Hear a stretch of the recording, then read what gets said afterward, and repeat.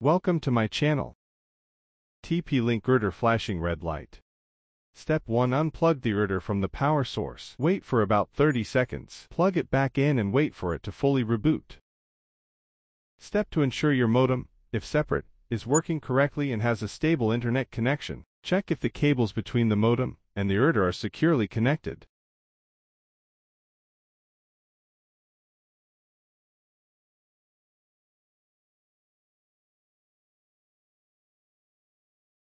Step 3. Ensure all Ethernet cables are properly connected. Try using a different Ethernet cable to rule out a faulty cable. Step 4. Locate the reset button, usually a small hole, on the router. Use a pin to press and hold the reset button for about 10-15 seconds until the router reboots. Note, this will erase all your settings, so you'll need to set up your router again.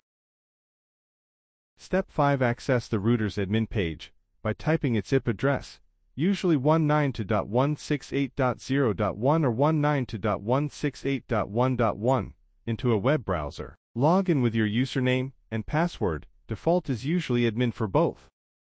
Step 6. Check for firmware updates and apply any available updates.